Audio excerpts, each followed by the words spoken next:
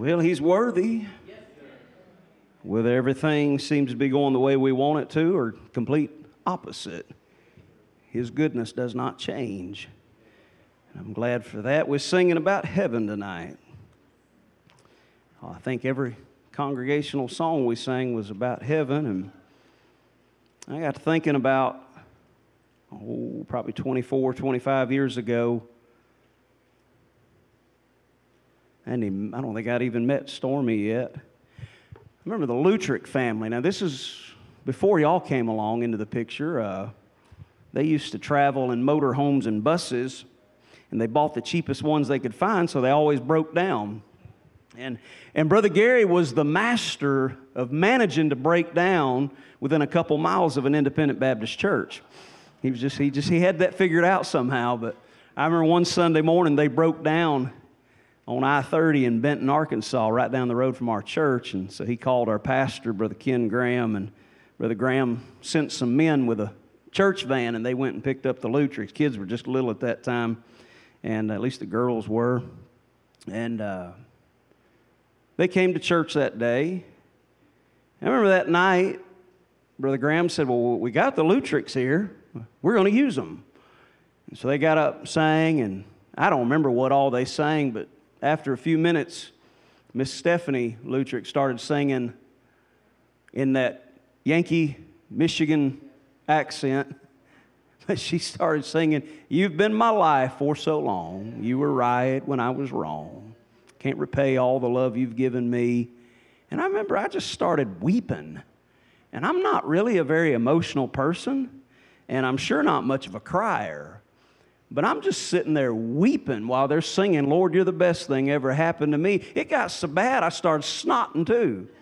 And it's really bad when you go to snotting. I mean, it's running all over my face. I'm just sitting there wiping tears, snot. It's all mixed together at that point. And Brother Graham walks up and says, "Let's take up an offering for the Lutrick. They've been a blessing to us tonight, and they're going to need some repairs done on their bus. So let's take it. Let me get some ushers to come ahead. And Daniel, you come help." I've been at this church 2 years. You ain't ever called on me to take up an offering. And now that my face is a mess covered in all this junk, you call on me to come be an usher. But back in September, we was in a meeting in Arkansas, and I was getting ready to leave, and Miss Stephanie just stopped me. I was walking across the parking lot. She said, "Hey, I hear you got a boy that's out in the weeds." She said, "We've been there." And she said, "I'm praying for him, and I'm praying for you and your family." And I appreciate that. I really do. And my prayers go out to the Lutrick family tonight. But let's go to Isaiah chapter 45 in our Bibles. I know the time. I know it's been a long weekend, and I'll be mindful of that. But Isaiah 45. There's a ditch on both sides of the road. Y'all know that? And that's not my message, what I'm going to say, but in the Christian life, there's a ditch on both sides of the road. And we hear a lot about being real, and when we should be real. Now, the bad ditch of that is when in a lot of modern Christianity, progressive Christianity, their idea of real is, well, nobody's perfect, and I like my drinking, and I like my cussing, and, but I'm saved, I'm going to heaven, it doesn't matter. That's they'll put a T-shirt on, "I love Jesus, but I cuss a little." They just make light of sin. And that's a ditch. That's not what we mean when we say we want to be real. Now, the other ditch is, a lot of times in fundamentalism, it's we put on this mask like we never have a bad day or a bad moment. Everything, our children are perfect, our marriage is perfect, our Christian walk is perfect. And you know what we do when we do that? We just discourage others who are actually trying to live a real Christian life. And they're thinking, "I could never be what they are." They're not what they portray to be. They're just a better actor than you. I think our desire, it should be, and I think it's been portrayed in the testimonies we've heard here tonight, we want to strive to please God. Yes, sir. I want to strive I can't even say it. It's how imperfect I am. I want to strive for perfection. You can tell I'm far from it. But I don't want to put on a mask and act like I've actually attained it, because none of us have. And so your realness can be a help to somebody else. And so we do want to be real. I'm not into fake Christianity. I'm not into carnal Christianity. I mean, that's an oxymoron, but I'm not into that, but I'm not into fake Christianity either. And so I appreciate y'all being real. I feel at home here, and I guess we've been coming around just a couple years now, but I feel at home, and I appreciate that. Isaiah 45, verse number 1, Thus saith the Lord to his anointed, to Cyrus, whose right hand I have holden to subdue nations before him. I will loose the loins of kings to open before him the two-leaved gates, and the gates shall not be shut. I will go before thee, and make the crooked places straight. I will break in pieces the gates of brass, and cut in sunder the bars of iron. And I will give thee the treasures of darkness, and hidden riches of secret places, that thou mayest know that I, the Lord, which call thee by thy name, am the God of Israel. We'll leave off reading right there tonight, and you can be seated. I'm interested in one phrase in verse number 3. He said, I will give thee the treasures of darkness. I'd like to preach on that thought for a few minutes tonight, the treasures of darkness. And I'll be honest with you, that phrase just seems weird to me, because when I think of darkness, I don't think of positive things. I don't think of treasure. That's not where my mind goes necessarily when I think of darkness. To me, darkness is very intimidating. It can be very frightening. Nobody's worried about the monster in the closet or the boogeyman hiding under the bed during the daylight or when the lights are on.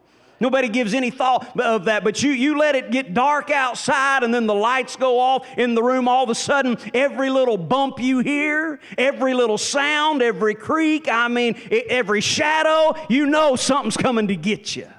There's just something about the darkness. And for me, a lot of people, had nightmares when they were kids. I didn't have that problem when I was a kid. I waited till I got grown. And I don't just have nightmares, I have night terrors. I wake up from the nightmare, but it's still just as real going on in the moment, even though I'm awake. And it drives my wife crazy because she has to put up with this. Even recently, there's been many times I'll wake up, in my mind, somebody's walking toward me with a knife, or there's a snake slithering up the bed. And when they get ready to stab, or the snake gets ready to bite, I'm awake. I'm moving, but it's still so very real, and I'm jumping in across my wife into the floor hollering, and she's got to turn the light on and get my attention, and it's embarrassing, y'all. I remember a few years ago we was out in Colorado, and they had me and a bunch of other preachers staying in a cabin on top of a mountain, and out in Colorado, it's dry. I woke up in the middle of the night. I woke up, and my tongue was stuck to the roof of my mouth. And I didn't quite know what was going on. I just jumped up, started running around the room going, and Stormy's like, just get your tongue unstuck. And that's the kind of thing she has to put up with. And so y'all pray for her. Make that a serious matter of prayer. There's something about the darkness, and yet she stole my thunder this morning in the question and answer, because she said this, but it's the truth. Darkness is not a thing. It's the absence of a thing. It's the absence of light. And since it's really not a thing, it has no power in and of itself. I'm going to tell you something, church. For something that has no power, it sure can seem overwhelming. Probably 20 years ago, me and Jesse Craigle were doing a meeting in East Tennessee. We drove over to Gatlinburg one day, and we was just walking down the little strip there, and we came past Ripley's Haunted Adventure. I said, hey, you want to go in? He said, sure. Probably not the brightest idea, probably wouldn't do that now, but we paid the money and we go through this haunted house. And what they do there, they line you up in a group of about 6 or 7 people, and you have to put your hand on the person's shoulder in front of you, and somebody's leading, and you walk through this dark haunted house. Well, that's how Jesse goes through life anyway, just with his hand on somebody's shoulder. So he's behind me, and here we go through this haunted house. And, really, the most frightening thing about the whole 7 or 8 minutes was just the darkness. There was nothing in there that was going to hurt us or harm us. But I remember at one time, there was just a lot of noise and a lot of chaos, and our group took off running, and Jesse's running behind me. He said, what are we running from? I'm like, I don't know. Your guess is as good as mine. I remember seeing the light for that exit. I was never so glad to get out of a building in all my life than to get out of that haunted house. I said, never again. There was nothing in there that was going to hurt us. The most frightening thing about the whole situation was the darkness. But sometimes what isn't there seems just as painful as what is. And life will take you through some dark places. Some dark valleys, some dark storms, but he says he's got treasures there. Now, before we get too far into this, back up to verse 1. Just for some context, it said, "Thus saith the Lord to his anointed, to Cyrus." Now, there's no evidence in the Bible that would indicate that Cyrus was a godly man or a worshiper of the true God. And yet, he is called his anointed. See, what happens here is God anointed Cyrus to perform a very important task to accomplish God's purpose. The title anointed doesn't mean that Cyrus was holy in his character, but he was appointed to an office to accomplish God's task. And by the way, God still works that way. God raises up leaders, He takes down leaders. He'll raise up some leaders to be a blessing to a nation, and He'll raise up some leaders to bring judgment to a nation. I'll let you take a guess at where we're at right now in that situation. But Cyrus's great longing was to enter into the city of Babylon. Babylon was the largest city in the world at that time in history, and it had great wealth and great treasure, and Cyrus wanted access to the treasure. But when he surveyed the entrance to the city, he found it was firmly secure with gates of brass and bars of iron. If you've ever read treasure hunting books or watch some of the treasure hunting movies, have you ever noticed the treasure is never just laying out in the open or in a lighted place? Never. So what kind of story are you going to have with that? We heard about a treasure. We looked. There it was. The end. Roll credits. Now, treasure is always hidden in a dark place. It's kept in a secure place, and oftentimes a scary place. Let me give you 3 thoughts and I'm done. Number 1, I want you to notice the plan of God. They sang a while ago, the Howertons, about Him having a plan. Verse number 2, the Lord says, "I will go before thee." Now that speaks of a preliminary work of God. He tells Cyrus, I'm going to go before you. There must be great difficulties and darkness if God says He needs to go before us. But He says, I'm going to go before you. I'm going to do some work that you can't do yourself. And brother and sister, we'll go through some dark places and go through some things that we can't handle it all by ourselves. I know you think you're Superman. I know you think you're super Christian, but the reality is none of us here tonight can handle all the things that are waiting out ahead of us. So I'm glad we got a God that says, hey, I'll go before you and I'll take care of these things that I know you can't handle by yourself. It was God who opened the gates of Babylon for Cyrus. And the interesting thing is, it's God that puts it in writing 150 years before it actually happened. What we're reading about here tonight in Isaiah 45, it doesn't take place for another 150 years. Do you realize, child of God, that there are things in your life that God started setting in motion and working on long before your mom and daddy even thought about you? And He's taken care of things that we cannot handle by ourselves.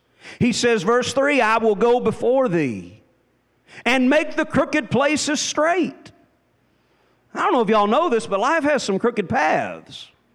Maybe not in the state of Kansas, but you get in the mountains and the country, man, there's some crooked places. And even life has crooked places and paths. And God doesn't say when, where, or how He'll straighten out the path. He just says that He will. We just have to wait patiently for its fulfillment, which is easier said than done. If you get out ahead of God, if I get out ahead of God, we just make a mess of things. You say, why are the paths crooked?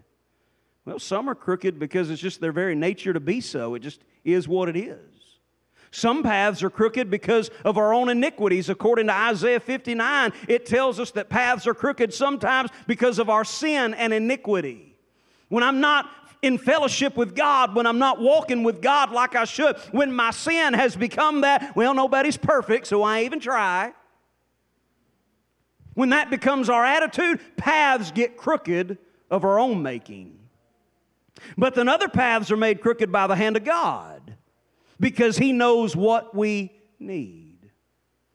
Even as people of God, we face afflictions, trials, tragedies, heartaches, cancer, death of loved ones. We face those things, but He knows what we need. I don't know what I need.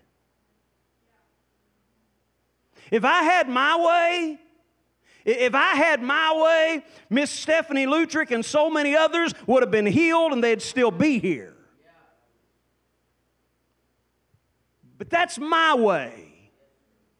But God knows what He's doing. He knows exactly what He's doing. If I had my way, no parent would ever have to watch a child walk off into the world. But God's got a plan, and God knows what He's doing. How does He straighten the paths? He said He would. He said He'd make the crooked places straight. Well, sometimes He just removes them. We have heard the testimonies where somebody went to the doctor and the doctor said, it's cancer, it's so far gone, there's nothing we can do. I'm sorry, we can't do anything. God's people go to praying. They go back to the doctor and the doctor scratches his head and says, I don't know what to tell you, but it's gone. I don't know how it happened. I don't know where it went, but it's not there. You are healed. Well, we know what happened. Better than that, we know who happened. But that's not always the case, is it? He's more than able to do that. But sometimes He straightens the paths by just reconciling our minds to them. I think about Paul in 2 Corinthians 12 when he talked about that thorn in the flesh. 3 times he asked God to take it away, and God wouldn't do it. God said, Paul, I'm not taking away that problem, that pain, but my grace is sufficient. He may not take your thorn away. He may not take the cancer away, but His grace is sufficient. And if you can get a hold of that tonight, it'll help you as you travel along them crooked paths that you think there's no way. You'll find His grace is sufficient. Even Jesus prayed in the garden before He went to Calvary, Father, if it be Thy will, let this cup pass from me. 3 times, just like Paul prayed. 3 times Jesus prayed. He said, nevertheless, not my will, but Thine be done. You say, what was that? Jesus saw what was in that cup. He was horrified at the thought of taking what was in that cup. And yet He reconciled His mind to it when He said, not my will, but Thy will be done. So we see a preliminary work of God involved in His plan. But then we see the power of God. Keep reading verse number 2. He said, I will go before thee and make the crooked places straight. I will break in pieces the gates of brass and cut in sunder the bars of iron. Do you realize the things that we look at that looks like obstacles and opposition, that looks impossible to us, it ain't a big deal to God? Amen. Those gates of brass speak of opposition from without. And we have opposition. The world, the flesh, the devil, we have very real enemies. We have very real opposition, but it's no problem for our God. I believe the bars of iron which were to strengthen the gates, I believe that speaks of opposition from within. That's where them insecurities come in. We don't just have enemies out there. We got enemies within us. Doubt, fears, deception, guilt. Those kind of things will haunt you. Those kind of things, if you let them, they'll keep you from living a victorious Christian life. And I'm talking about very real things that we all deal with at some point in the Christian life. But the Lord says, I will break. I will cut and sunder. I can't do it myself. Brother and sister, you can't do it yourself. But you got a great big God that sits on the throne tonight. And the things that look impossible to us, they ain't a problem for Him. Hallelujah.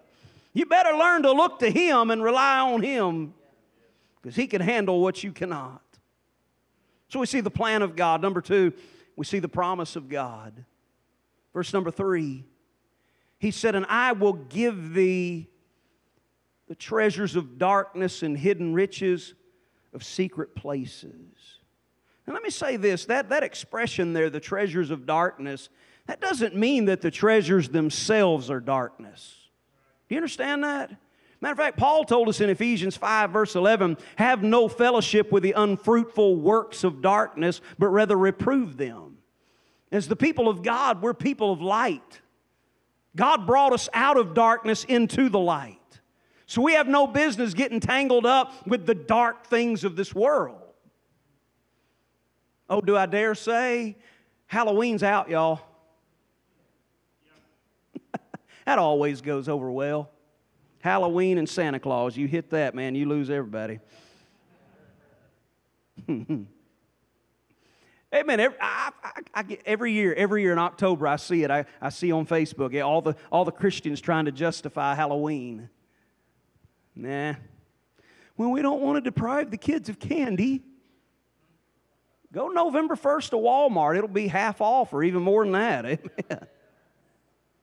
Amen. I'm not even a fan of trunk or treat. Y'all may do it here. I don't know. Most of the churches I go to have trunk or treat, so I'm certainly not breaking fellowship with anybody. I don't want to be associated with darkness. I don't want anything to do with it. You do what works for you, amen. I don't want anything to do with it. God brought me out of that. God saved me from that, amen. And I know if you do celebrate it, I know you're not glorifying the devil. I get that. And I understand, but I just want to be a Christian. Well, what this expression means, did I lose y'all right there? Did we sink the ship? I hope not. We was having a good meeting all weekend. Then Brother Daniel hit on Halloween. And what it means, the treasures of darkness, it means they were hidden in darkness until they were brought to the light.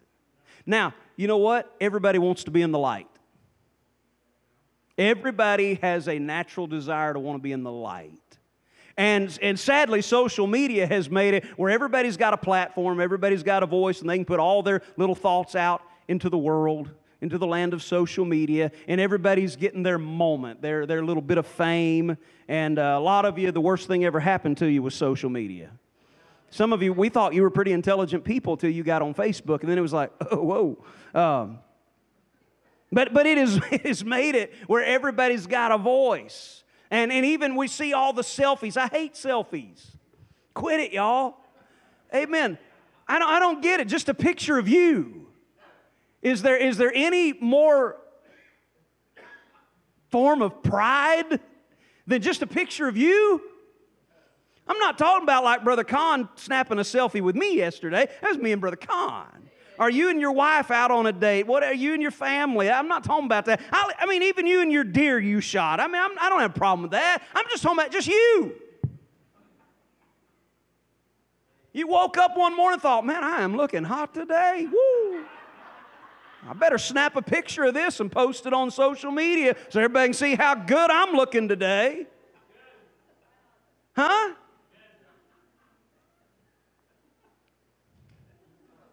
And if you're married, I mean, what are you hunting for? I mean, I think it's weird that teenagers do it, but you're married.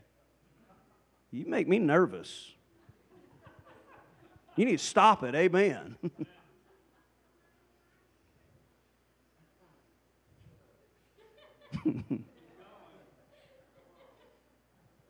Don't tempt me, because I could. It's the last service. I'm really trying to be encouraging. How am I doing? Everybody wants to be in the light. Do you know God does a lot of His best work in the dark? See, when God gets ready to prepare you for the light, He'll put you in the dark. We see that all through the Bible. Joseph.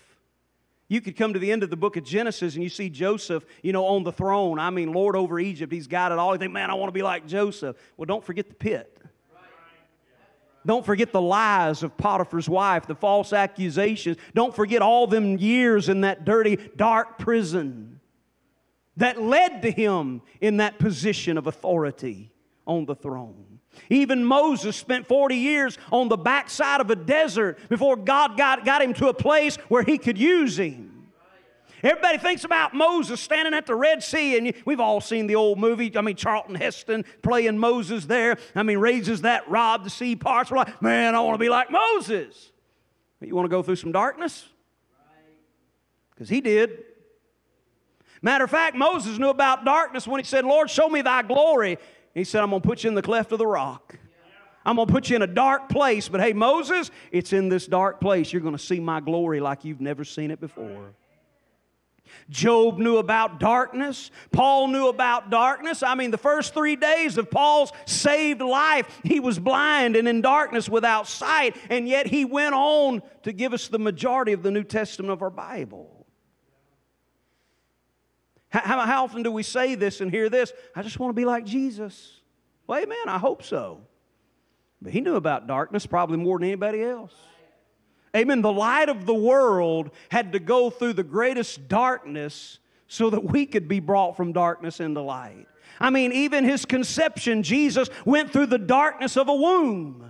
He went through the darkness of facing temptation. He went through the darkness of the suffering of Calvary. He went through the darkness of a tomb. He went through the darkness of hell itself. But thank God 3 days later, that light came shining forth, and they will never, ever, ever put that light out again. Hallelujah.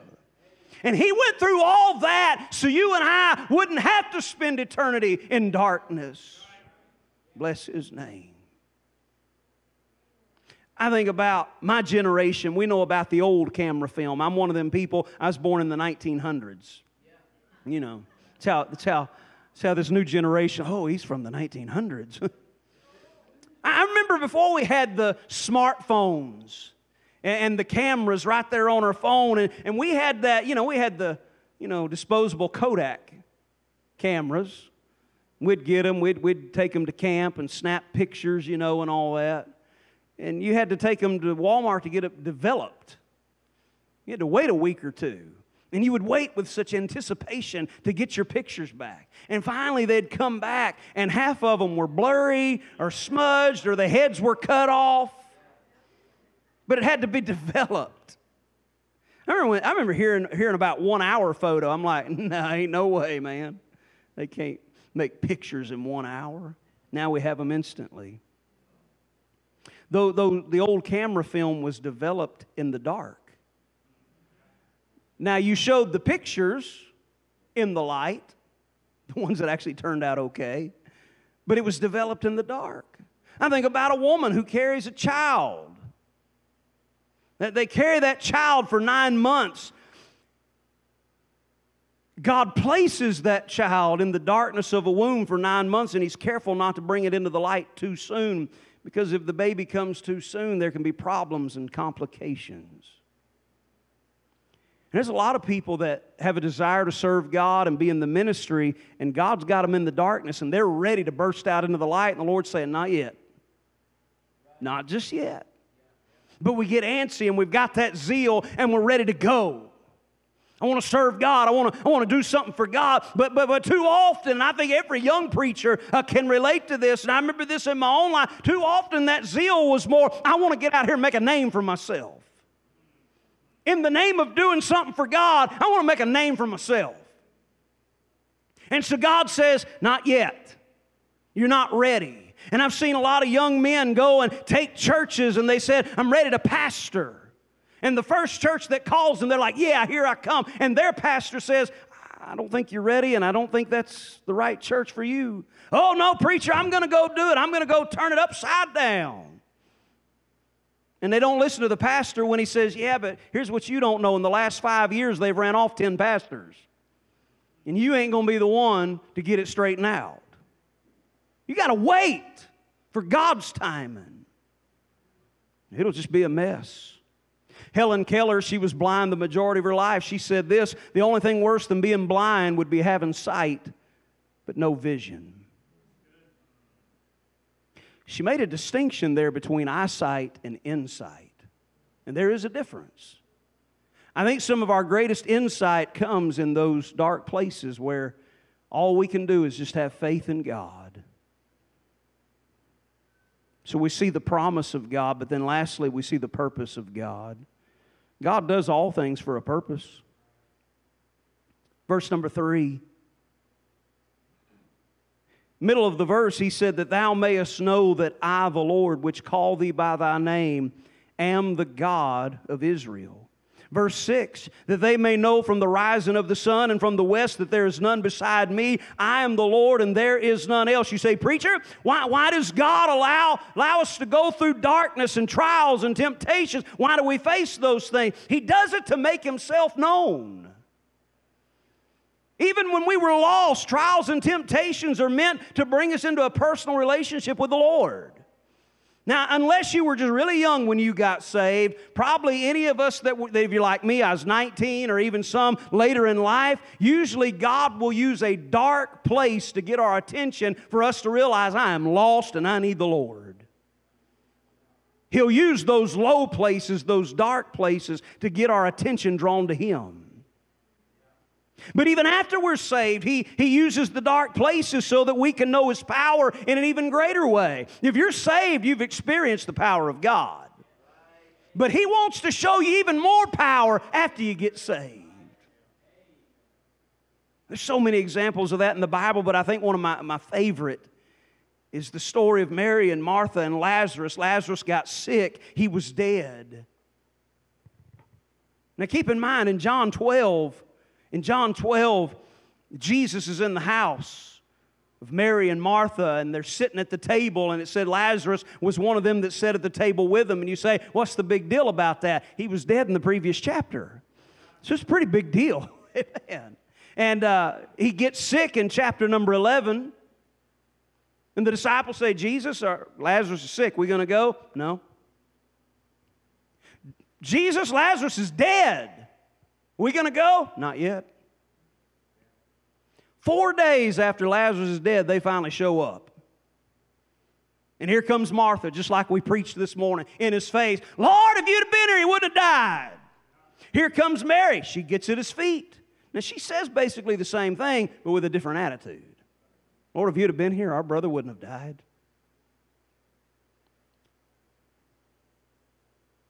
God could have showed up and healed Lazarus. He did that all through his earthly ministry. It would have been nothing. But you know what? They had seen that. They had seen blinded eyes open. They had seen the lame get up and walk. They had seen the lepers cleansed. They had seen those things. You know what the Lord was saying? I'm getting ready to show my power in a way you ain't seen it before. And by the way, it was that power and that miracle that really got the religious crowd stirred up to the place they said, we got to stop him. And that was his whole goal in the first place. He's headed toward Calvary. That's why he came, to go to a cross and suffer and bleed and die and make a way to God. And he walked up to that tomb and said, Lazarus, come forth. The Bible says he that came forth bound hand and foot, and he said, loose him and let him go. They'd never seen that one before. They hadn't seen the Lord's power on that fashion. So maybe God's got you in a dark place tonight. He's getting ready to show you His power in a way you've never seen it before. God puts us in dark places to give Him more praise. I mean, I'll tell you who praises God the most. It's the one that went through the darkness and they saw God's blessings and they saw God's power and they experienced God's grace and they came out when the plan had been followed, when the promise had been fulfilled, when the purpose had been found out. They came out with a louder and deeper praise than when they went in. And that ought to be any of us. We've seen God's power in His plan. We ought to come out with our hands in the air saying, glory be to God. Amen. So tonight, there's a difference between burying something and planting something. It looks the same. You're putting something in the ground and covering it with dirt. But when you bury something, you're putting it there, you're covering it up so it'll stay there. You don't anticipate it coming up. You go to the cemetery, they put a body in the ground. You really want the body to stay in the ground, don't you? At least until the resurrection. Amen. But when you plant something, you're covering it up so it'll change, so it'll grow, so it'll develop. Maybe tonight you've come into church and you feel like you've been buried. And you don't even realize God's just planted you because He wants to grow you and develop you. Maybe change you a little bit. I love the verse, Psalm 30, verse number 5. Weeping may endure for the night, but joy cometh in the morning.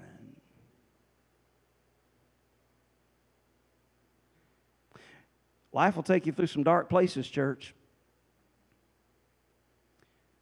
While you're there,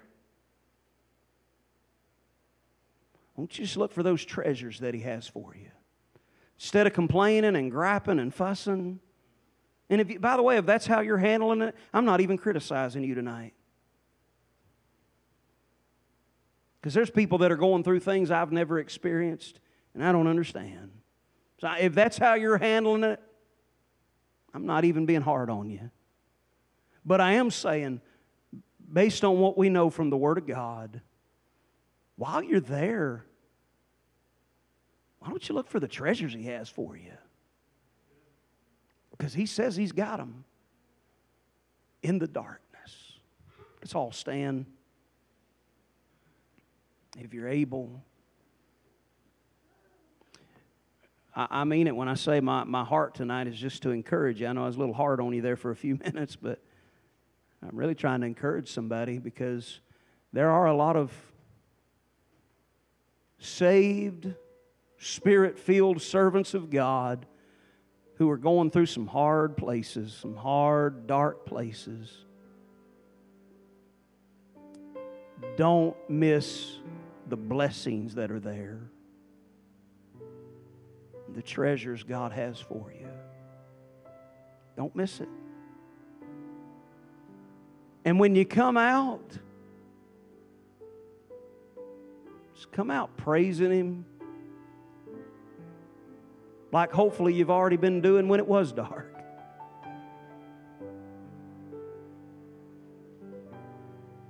You got a song, Brother Ben? Go ahead, brother.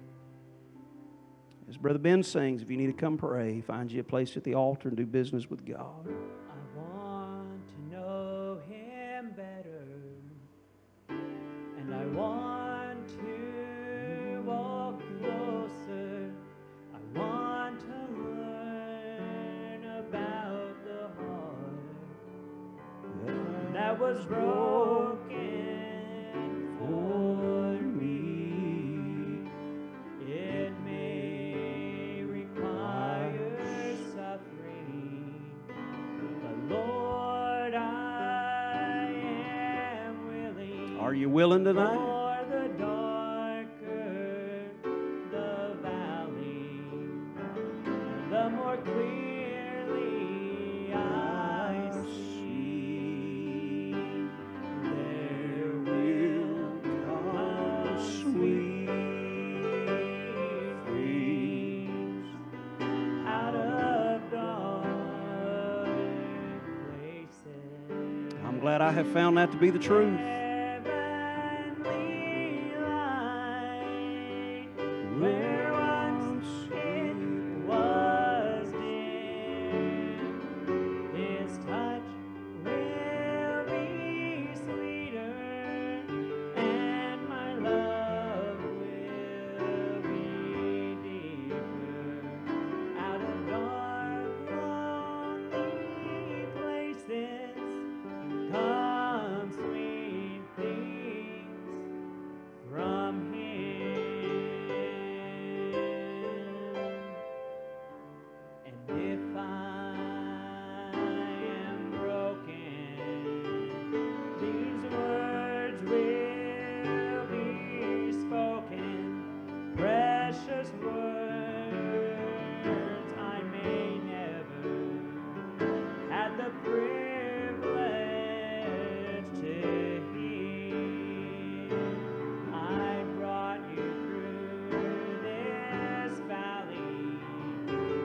show you my glory. Oh, how sweet is the darkness when the Father is near. There will come sweet things out of dark places. Heavenly light, where once it was dim, His touch will be sweeter, and my love will be deeper. Out of dark, lonely places come sweet things from Him. And if I am broken, these words will be spoken, precious words I may never had the privilege to hear. I have brought you through this valley just to show you my glory.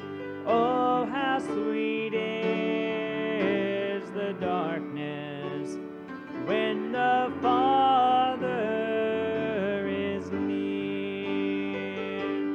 There will come sweet things out of dark places. Heavenly light, where once it was dim, His touch will be sweeter, and my love will be deeper. Out of dark, lonely places come sweet things from Him. Be careful not to grade your darkness or your trial according to somebody else's.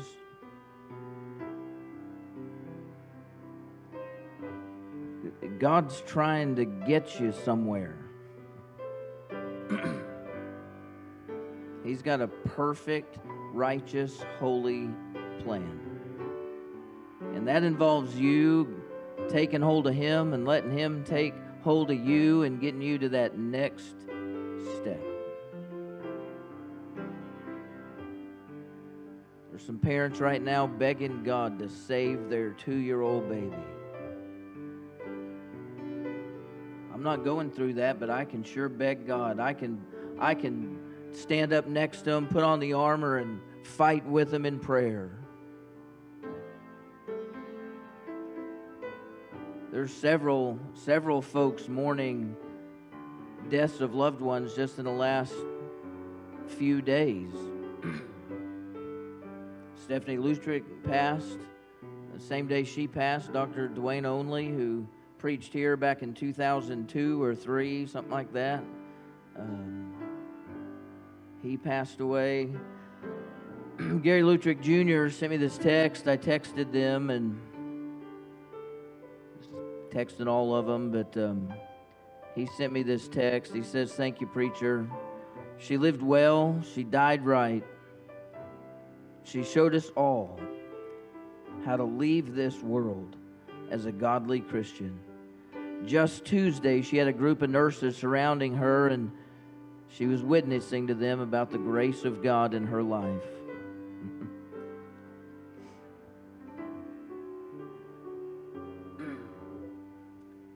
We sang this morning, I believe it was this morning, might have been tonight. Everybody will be happy over there. She's happy. She's happy. Family's going to hurt, and they're going to mourn and be sad, but she's happy.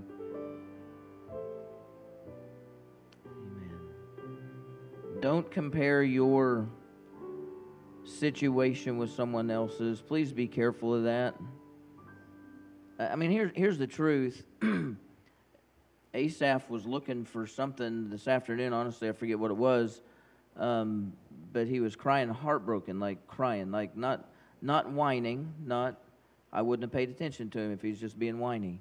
But I mean, he was crying, and his hurt isn't so much different than the Lutrick family. I mean, he's going through what he's going through. You're going through what you're going through. Don't make light of your own situation. Don't make light of what God is trying to do in you. Don't do that. You grab hold of Him, let Him grab hold of you, and you pray for this family that's begging God to save their 2-year-old. You pray for this Lutrick family. You pray for the Waters as they drive down the road from state to state all over creation. You pray for those folks in your life that you know and love that are, whatever's coming. I mean, goodness, we all have loved ones that are in some struggles. Do you sing that chorus one more time? He's going to sing this chorus. I just want you to listen and let God speak to you. Appreciate that message. There will come sweet thing out of dark places, heavenly light, where once it was dim. His touch will be sweeter, and my love will be deeper. Out of dark, lonely places, Amen. come sweet things from Him. All God's people said, amen. Father, we love you. Thank you for a good day in your house. Thank you, Lord, for a good weekend. I do pray that you continue to speak, and Lord, that we would listen, that you'd help us to do that. Lord, we didn't just show up here today to fill a square or pass some time. We came to meet with you, and I know that you're not done with some work in my life and my mind and my thought process and all that. So help me to be attentive to what you're trying to say. Help us all, Lord, to listen, to hear, to heed. God, that we can serve you better in the days ahead. We love you. We do pray for the Lutrick family. God, we pray for this little girl, that God, you'd touch her. We pray, Lord, for just our families, the things we're going through. Lord, I pray that you just do a mighty work. We love you. In Jesus' name we pray. Amen.